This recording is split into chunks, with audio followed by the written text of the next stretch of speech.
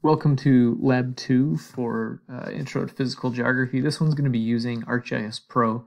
If you are a person with a Windows computer that can actually run Pro.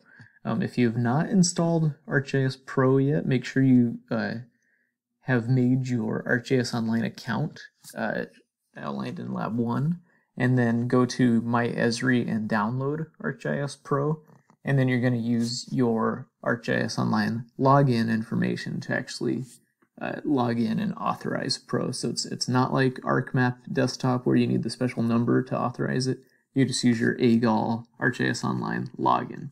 So you're going to download Pro, download the lab. That's going to be this Lab 2 zip right here.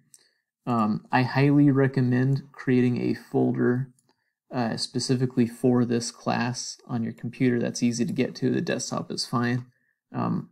Ignore that mine says Pro right here, but just call your folder Geog 11. So right click, new, folder, call it Geog 11, and then I recommend putting everything that you download and everything that you do for this class, all the work, into that folder. When you open up the folder that you download for Lab 2, it's going to have these three things in it. The outline for this lab, I've already set up my Word, so it takes up just a small part of the screen. You might want to do that as well. It's an outline here that shows what we're going to be doing in this lab, but you can keep that open if you want to. And then you've got two folders, one that's full of shape files that you read about in the lab notes earlier, hopefully. Here's airports shapefile. You can see all the sub-files associated with it. Here's California counties, counties, CSUs, highways, parks.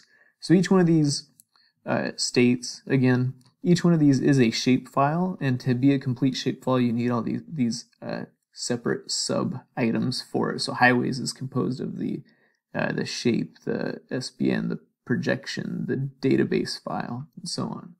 There's also a geodatabase.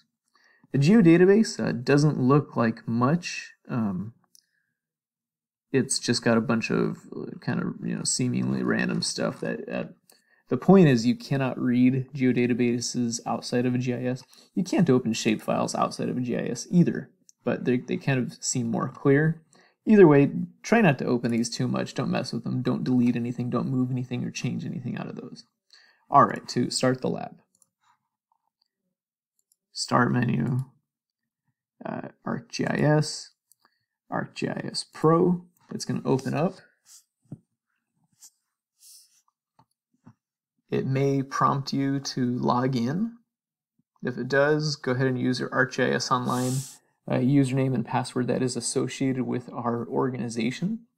Don't update it. Update it when you're done with the lab. You don't need the update for this lab, but once you're done, just open it back up and click update. Yeah, it'll take a minute. Who knows? Maybe that doesn't open for you. And then if it doesn't have you logged in, then it's going to prompt you to log in. To start off, we're just going to start creating a blank map. So map in the middle. Name, it's going to be Lab 2. And then, like I said before, save it in that folder that you made for all of your stuff. So in my case, it's going to be Geog 11, and then I'm just going to call it Lab 2 Test, so it's separate. You can call it Lab 2.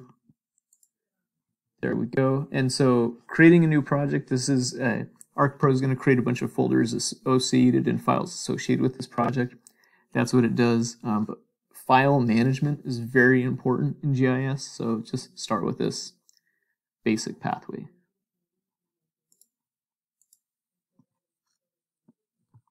Creating project. Okay, so if you used desktop last week, you've got a brief introduction to it. You've done a couple things with it.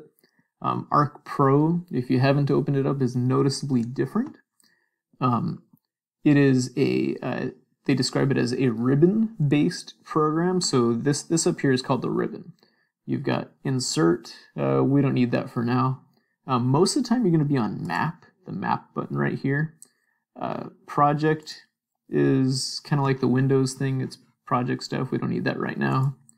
You've got your new project, open a project, save the project here at the top. Undo, that's important. Redo, that's important too if you undo something too many times. And then back to the map. Default is the Explore button. If you're just moving stuff around, you want this Explore button clicked. You can also go to XY, you can search for things. Insert is for adding data and adding some other things. Analysis, we'll get into that in future labs. View is for the kind of different tabs and panes on the side. So geoprocessing, we'll do a lot of that this semester. Catalog right here is this one. This is kind of a file management tab. Contents is what's in your actual map right here. Python, we're not going to deal with that. You can some other time. Tasks, I've never clicked that. Reviewer rules. Let's not deal with that now either. Edit. This is super helpful. One of the things I like most about Pro is how easy it is to edit data. It's also something you want to watch out for is it's very easy to edit data in Pro. For now, don't touch that at all because you can modify your data in ways that you may not mean to without knowing about it. We'll do a lab on editing though. Imagery, this is for raster data. We'll get into that later. And then share, once you're done with your map, this is different ways to export it, share it, print it, get into different formats. Okay, a brief tour. So first off, there's the ribbon. Here's the map tab where we're going to be working in this most. First step, change the base map. So base map right here, their default, it's Esri's default is this Mercator basic physical map. It's got your continents labeled, physical features, major cities. Base map, let's go imagery. Updating it, cool. So you've got this nice physical satellite view. If you don't want that, you could do streets. And so these are very easy. Esri keeps them updated for you. If you're doing imagery, the satellite layer, keep in mind the limits of the resolution. So it's pretty good. It's pretty close to Google Earth. I think I've reached the limit of the resolution right here. But for most things, think of it as like Google Earth, Google Maps. Go back to streets. Okay. There is a couple different ways to get data into Arc Pro. One is with this Add Data right here button. So Add Data is going to let you add in data from folders. You may have to dig around to find your folder. Maybe you saved it on the desktop. Geog 11 Pro, that's my folder for this lab. Lab 2 test, that's where I put my data for this one. And when you start a project, it creates a geodatabase for your data. So notice this one has the same name as the project that I just created, but it's empty because there's no data in it. This, here's the folder. It's got a it's got a different geodatabase in it. I might have created that a different time. Okay, this is the one I actually downloaded, lab2_pro. This has lab2_ using ArcGIS Pro. That's the correct one. This has the shape files that you downloaded and the geodatabase that you downloaded. Here's feature classes. Here's shape files. So we're just going to add in counties real quick. All right, and that adds in California counties. Great, okay, we've got it. You can click on them. It tells you which county it is. It's a nice little pop-up. It's even got all the attributes here. Very cool. Here's us, or here's most of us. That's one way to add data. Another way to add data is if you had data already saved in your lab folders, it would be in these geodatabases that it already created. They're empty. You just saw that they're empty, so there's not going to be any data there. So let's go back to the Add Data button since there isn't anything already saved there. And we're going to add in highways from a shapefile. Where'd highways go? There it is. And just to give you something different, adding in from the Geo database, let's do parks. And if you want to, with shapefiles and feature classes, you can click on one thing and do Control to add another one, or you can do Shift to select everything in between. So there's Shift or Control, and it'll add both of those in. Great. Okay, so we've got those three things. One other way to add data, you can go to Portal, and if you're logged in to ArcGIS Online, which you should be able to go to Portal, and it will show all the data that you've created in ArcGIS Online. That's probably empty for you. If you go to the second one, Groups, right here, you're going to have your Geog 11 Spring 21, there it is, group. That's probably your only one. And I have added in a volcanoes layer for you. So you can click on volcanoes and drag it in. And if your internet connection works, it should add in from ArcGIS Online. Cool, so that's volcanoes. So we've added data 3 different ways from both shapefiles and feature classes and from the Esri web-based base maps. Cool. All right, so now symbolizing that data, changing the symbols. Let's make counties down here hollow, so just click on the symbol. And that's easy. It gives you kind of recommended ways to look at it. You've got properties. You could change the width of the outline or some other things. You could go color and change the color. Let's go gallery and then just black outline. That's going to make all your counties hollow. Oh, dash? No, it's just normal black outline. 1.0, 2.0 is way too thick. Okay.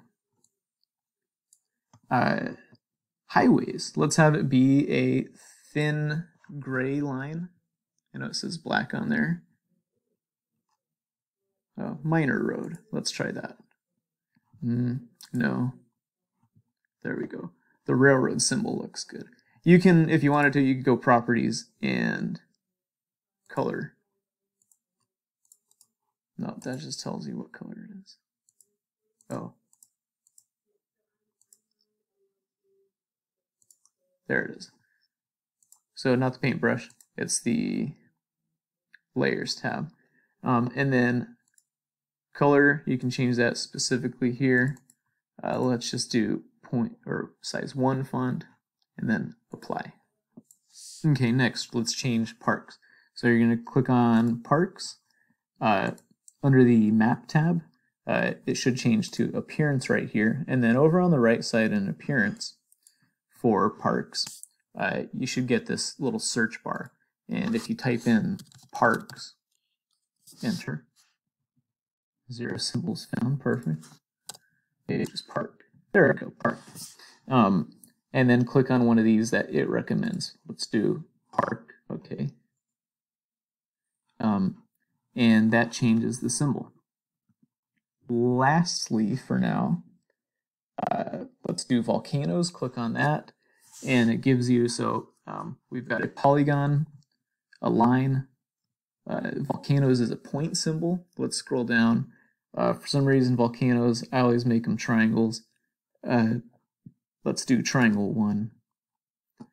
And then a color that is a little bit more warning, orange. There you go. Okay, that looks like volcanoes. Okay, now we have all these features on here. We don't need the the underscore SHP on here. A couple ways to change the names of features on your map. One is to just click twice slowly on them. Okay, so we're on something else. Click on volcanoes. Click again, and it becomes editable. So there we go. And capital V. Now it looks good. Highway parks. We don't need this to say CA counties or CA counties. Click twice slowly. Maybe just counties. All right. So that'll change the name of your features. We can also, the title of this map is map. We can change that by clicking twice slowly on it. and call it Lab 2. We could also call it, the end goal here is going to be something else. Let's go with Lab 2 for now. Okay, so we changed the name to features, great. Now, it's kind of messy, but what we ultimately want, the goal for this lab, is going to be for you to create a map of California CSUs. So for CSUs, we don't need volcanoes. We can uncheck that to get rid of it. Maybe you want the airports, leave it on or take it off, whatever. Highways, not a super important thing. Counties, maybe you might want the county information on a CSU map. And then I'm going to put parks underneath counties just to change up the drawing order. That looks a little bit bigger, but as a person in a geography class, maybe if you're choosing CSUs to transfer to, proximity to parks could be important for you. Okay, so to do this, we're going to go back to the Map tab. We're going to go back to Add Data, and we're going to choose CSU Campus Location here. Insert that, and they add in, let's turn off airports for now just so that symbols aren't confusing. The default point symbol, I have a big problem with it. It's always this dot with a black outline on it. I cannot stand it. So it's probably like circle 3 is the default. Circle 1 does not have an outline, but it's always way too big. So what you do, circle 1, properties, change it down to, and it gives you a preview down here, not 1. There we go. 5 point looks okay for this, and then let's get a nice, this is the CSU color, apply, and there they are. And so having that, removing the black outline from them, I think looks a lot better. Okay, so there's CSU campus locations. We can change the name of that again. Let's just call it CSU campus. Get rid of the underscore in our name. We can see if you right click on it, attribute table. Attribute table is going to pop up, unlike in Arc Desktop, it shows up at the bottom here. We can make it bigger, but we've got the school names down through here. That's the 23 campuses, starts at 0, cool. So there's all the school names, there's the 23 CSUs.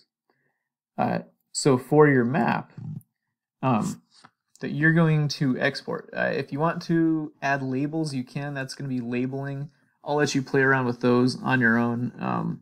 Here's the, so you're going to select CSUs, go to the labeling tab up here, and you can add labels, remove labels, do a couple different things. We will do a lab on labels at some point in the future. But let's say that you are done with this and you're ready to get rid of it, or submit it or print it. We're going to go Insert, New Layout, and that gives you a bunch of pre-made layout styles. Now, because we're showing California, just normal letter is okay. Actually, we can close the attribute table. And this goes into layout view. You might have noticed in desktop, you've got layout view and data view, same thing. Here's our new layout.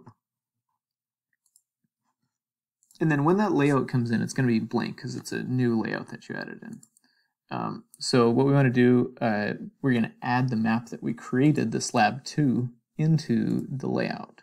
So everything got set up. It looks nice enough for now. So go over to the layout. Just because your tabs probably got messed up, we're going to click View and Reset Panes for mapping. That's kind of handy. And so it puts us back with the table of contents on the left, catalog on the right. From there, in the catalog view, do the maps drop down. So this is the maps that we have in our project. And it's got the 2 maps that we, well, I don't know, that one's just blank. It's got the map that we created.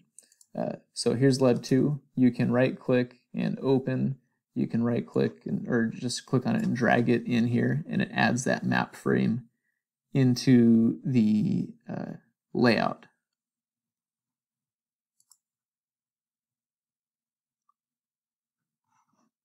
if it loads into your map like this, there's a chance it'll load in zoomed in on California where you left off.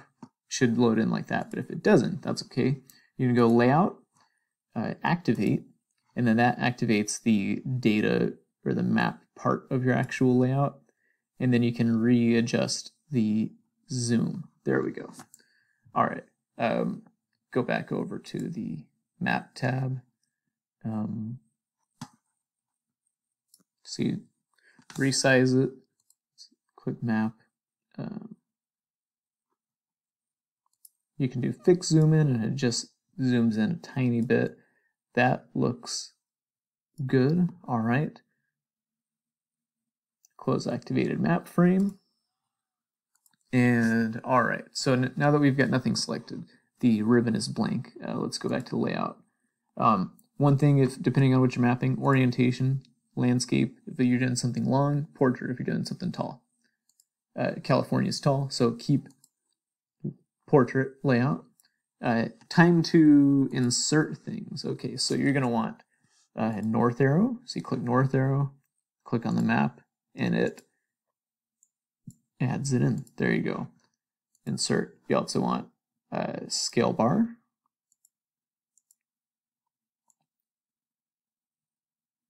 There you go. Scale bar. We'll get into the finer points of making those look different ways in a different lab. Generally, that works the same in Pro as it does in desktop. Insert again. Legend. We're going to click on the map. And we put the legend in. So notice, the legend is only showing things that are activated. So it's got CSU campus, counties, parks. Now that it's in the legend, let's call it, change the name of it, call this campus location.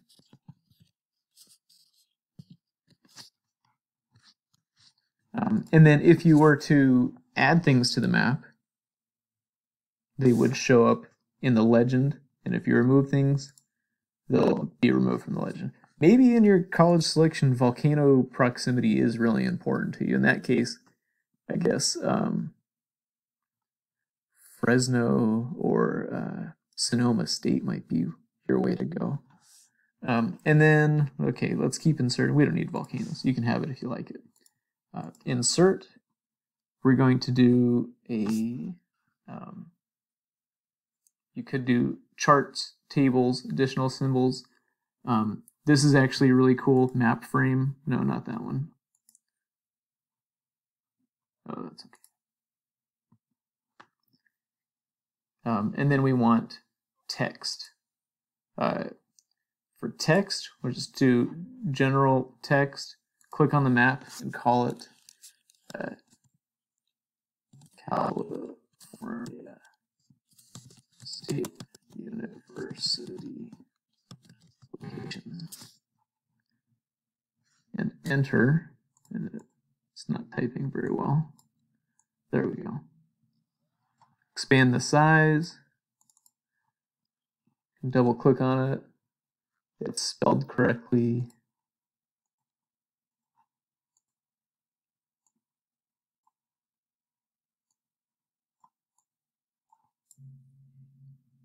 And then we want it to be, here's text. We want it to be centered, so we're going to do text symbol at the top here, properties, appearance, no, position, and center alignment, and then apply. This is where you can change finer things. You can rotate it at an angle.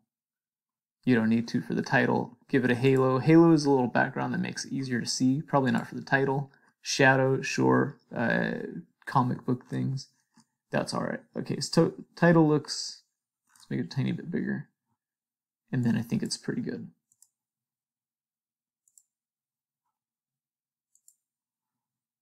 Way too big. That's fine. All right. Close. Might as well also put your name on there. So we're going to go insert again, symbol, scheme 2. I like that boundary. And then click here and type your name. You can do made by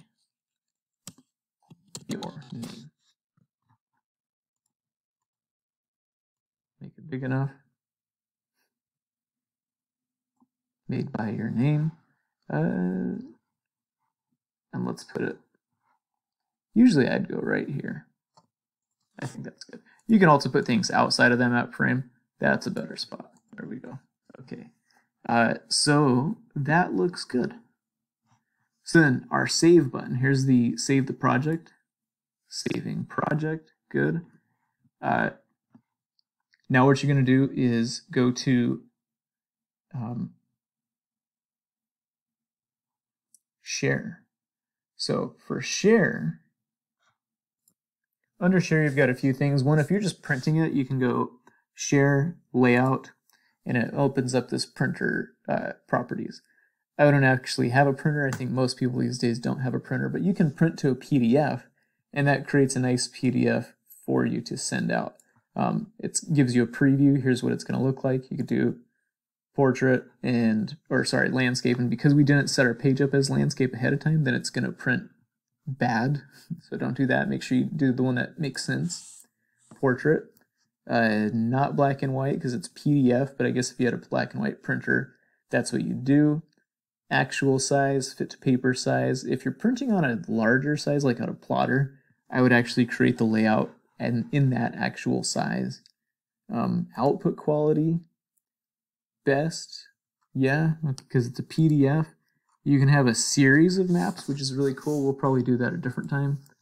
And then print to file, which is what we're doing. So you set the destination there. What we're actually doing is sending a web map. So we're going to close out, or get away from that. That's fine. Close it out. And then go to our Lab 2 pane over here. And then under share for Lab 2, not the layout, share for that, you're going to do web map. And when you click web map, it sets you up to share it in an online format. So one really nice thing about Pro is it works really well with ArcGIS Online, which we're going to do in the next couple labs. So name lab 2 CSUs, summary, a simple map of CSU locations, tags, lab 2, CSU, lab 2, enter, CSU, enter. All right. Configuration, exploratory. If you want people to be able to edit it, you can. If it's just visualization, great. Interactive exploratory is cool because if people can click on it and see what everything means. I think that's the one you want for this one. So let's go exploratory, location, folder. We're going to create a folder, and let's call that your Geog 11 labs. And then share with just PCC groups if you want to. You could do just you only have one choice. It's our Geog 11 Spring 21. You don't have to share with everybody. And then finish. Analyze. There's a couple problems. Don't worry about those. Share. Oh, you must fix all errors. Service layer has a different... Oh, yeah, that is a problem. That looks much better. I don't know if you had that problem, but I think that's a good fix. If you have these other ones, I think they're optional. Let's do share.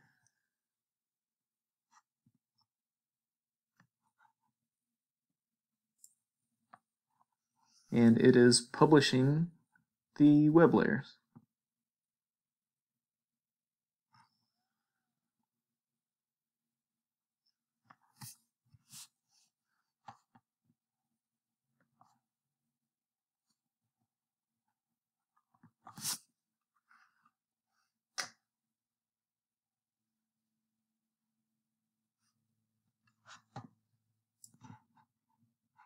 Okay, it eventually finishes, and it says successfully shared web map. Great.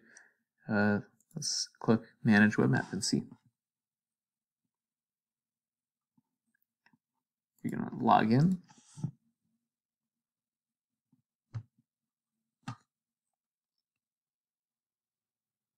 And there it is. Okay, let's share.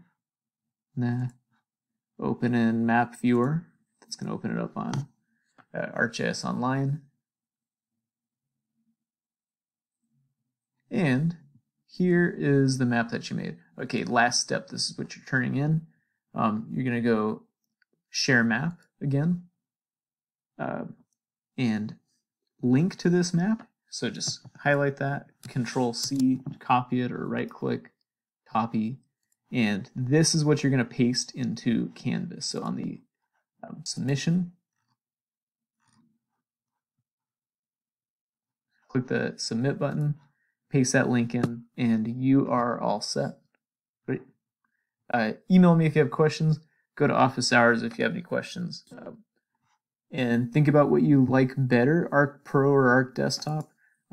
I'm definitely much more familiar with desktop. I've got 15 years on desktop and 1 year with Arc Pro, but Pro is the future, so it makes a lot of sense to use it, but it's also helpful to be able to do any of your mapping needs on either of them, because whatever GIS job you get, if you're getting a GIS job, you could get some company that's slightly less up to date and is using desktop only, or you could get a job with a company that's using Pro, or a lot of places are actually using both now for different reasons. So it's a good idea to be familiar with both Pro and desktop. So here's your introduction to Pro.